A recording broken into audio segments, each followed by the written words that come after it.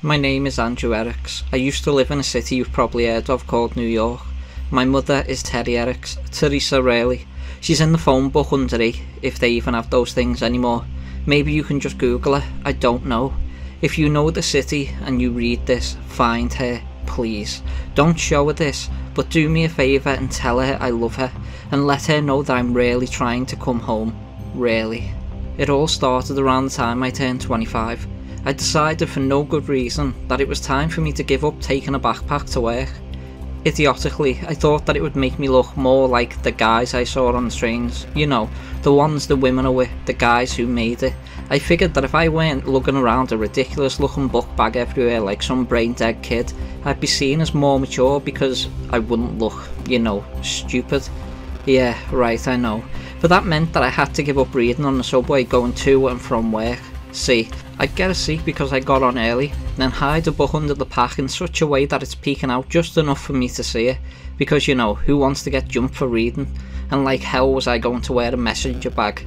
Please, you're joking, right?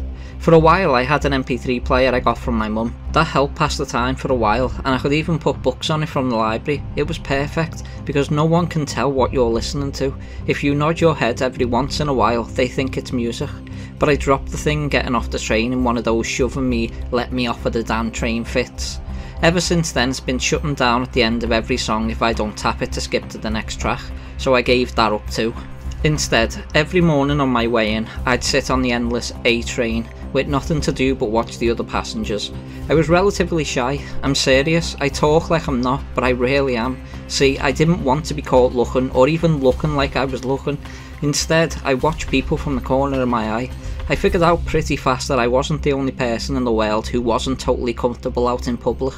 Different people hid it in different ways, but I could see through them. I made groups for them in my head. First there were the fidgeters, who couldn't get comfortable, always moving their hands, shifting their weight and edging their legs closer to their seat, then away. They were the most nervous types. After them, second, we have the fake sleepers, who would take a seat and practically close their eyes in the same moment. Lots of them were rich white guys who did this to avoid giving a seat to a pregnant woman or an older person.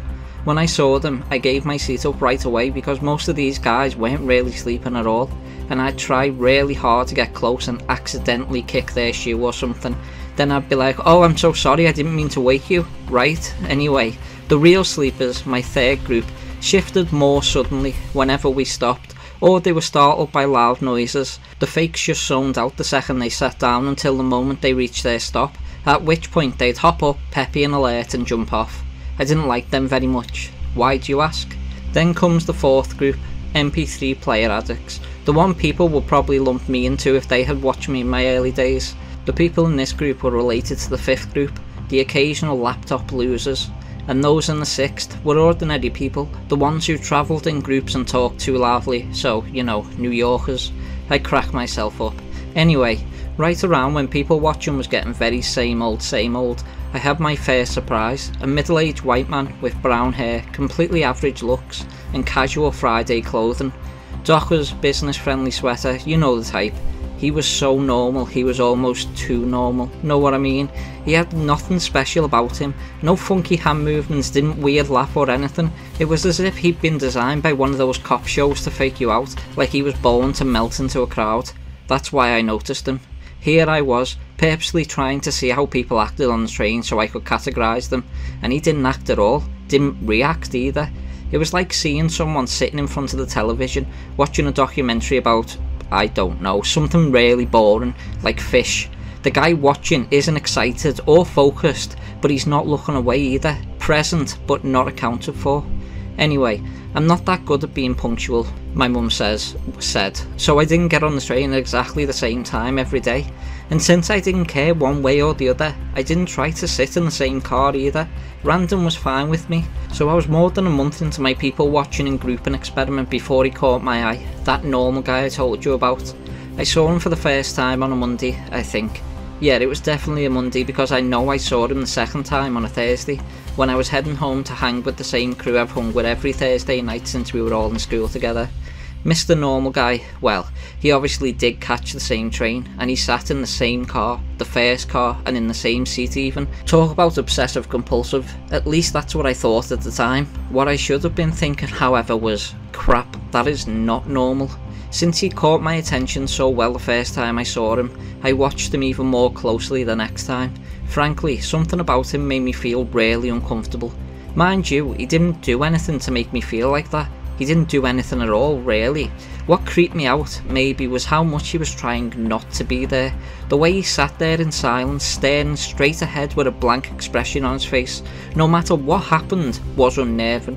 Once, a woman with a crying child entered the car and sat right next to him. Still nothing. He didn't so much as turn his head or stare the kid down, and that little punk was seriously loud too. By the time the subway reached my stop that Thursday, I felt sick. Queasy sick, and when I left the car my hands were shaking like I was in the throes of nicotine withdrawal. That man was wrong. He was some kind of freak, a sociopath perhaps. One of those quiet guys who, as it later turns out, has a dozen women's heads in his freezer, the first victim likely his own mother. I'm telling you all this so it'll make sense when the next part is so weird, because he freaked me out, so you'd think I would do everything I could to stay away, right? Yeah, I would have thought that too. In my early days, he was just part of my grouping experiment, and not a particularly interesting one at that. At least I had convinced myself of that, but it wasn't long before I noticed I'd been wasting time after work in the afternoons, poking around the newsstands, reading magazines I didn't want, until the clerk chased me away for loitering. Unconsciously, I was doing my best to stay off that guy's train, and if I found myself on the platform at the wrong time, his time, I made damn sure to choose the last car. The one as far away from his as possible. The opposite of obsession, right? Fine. Then on my way to work one morning, I saw another person who set off the same warning bells in my head. This time it was a woman in the last car, just as plain looking and just as out of place in all the hustle and bustle around her. The moment I saw that she was in his category, I only realised it later when I had lots of time to think about it. You understand? Well, that moment was when my obsession officially began. All of my people watching, which had begun as a way to keep myself from dying of boredom, became a religion to me. I couldn't set foot on a subway platform or ride a bus without examining everyone and filling out a mental checklist in my head. Plain clothes, solid colours, no brands, check. Expressionless, no casual glances out the window or toward other passengers, check. No bags, purses or accessories, check, check, check. We've got another. I started calling them the strangers. Like any other covert, I loved that connection. Finding my next stranger fix was my ritual. I didn't see them every day, even after I started taking the subway more than I needed to, but they were there often enough. Seeing one would set me on edge, make my palms sweaty and my throat dry. I know that sounds like a bad thing, but like I said, I was obsessed. Even though they didn't pay me any attention, they never looked at me or made eye contact, treating me as if I was totally invisible. I still felt like I was totally exposed in their presence. A flashing neon sign in the midst of Times Square, as it were. I could see them, plain as day. How could they be so oblivious of me? But they never noticed me, not in any way that I could tell. And when my curiosity finally gave my fear a beatdown, I decided to follow one of them. I thought I should go back to my first, the man on the afternoon train who always chose the same seat in the same car. I imagined he'd be easy to find, so I went to a likely platform and waited, watching for him in the windows of the front cars that pulled in, and eventually, there he was. I got on and took a seat diagonally across from him, doing my best to look inconspicuous. We rode until the end of the line, and he got up and walked out before I did. Keeping a reasonable distance between us, I tailed him, but it wasn't much of a trick. He didn't even leave the platform. He took a seat on one of the cleaner wooden benches, as expressionless as always, and I went behind one of the big map boards and waited, trying to look blasé. After a few minutes, the next downtown train arrived, and I watched him get in and take the same seat. I didn't have the courage to follow him again. He hadn't gone anywhere, he just rode to the end of the line, and then what? Rode it back. What possible reason would anyone have for doing that? It nagged at me. Long after I'd taken the next downtown back home, I tried to get some rest, but I couldn't leave it alone, not until I could make some sense of him. I was beyond confused, I was angry, Why was this jackass, this inhumanely silent and still bastard, riding trains back and forth and going nowhere? He bothered me, but not the way a guy who unapologetically slams into you on the street without looking twice does. He bugged me the way spiders do. Big hairy train riding freak spider guy makes me want to get the hell away from him. That was how the strangers were beginning to look to me. They made my eyes water and my mouth dry. But did that stop me? Hell no, of course not.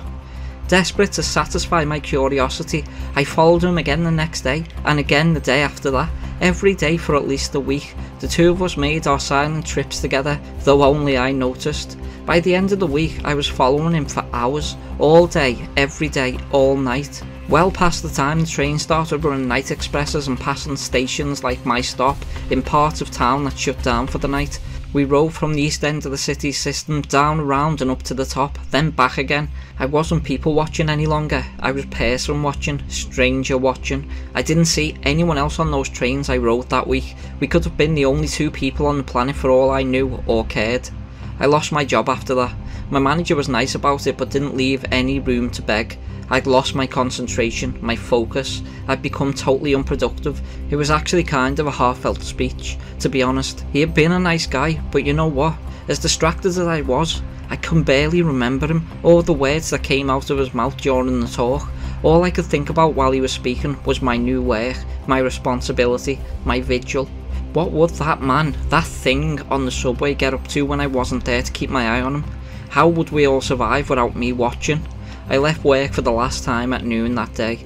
Normally I'd have started tailoring my subject at 5:30, but I just knew that he'd be waiting for me. I wish now that I paid more attention to that day. Was it sunny? It was summer after all. When did it start feeling like he knew when I'd be there? I wonder, because that was the last day I could have walked around downtown, my last chance to have had a beer or two at that joint with the cream coloured menus and the tables on the sidewalk. I could have sat there, checking out the girls walking by in their summer dresses, or would that place make me drink wine? Whatever, it doesn't matter. The point is, I could have had a good time, gone home and put all this insanity out of my head. I could have looked for a new job and started reading again. Instead, I waited for a train.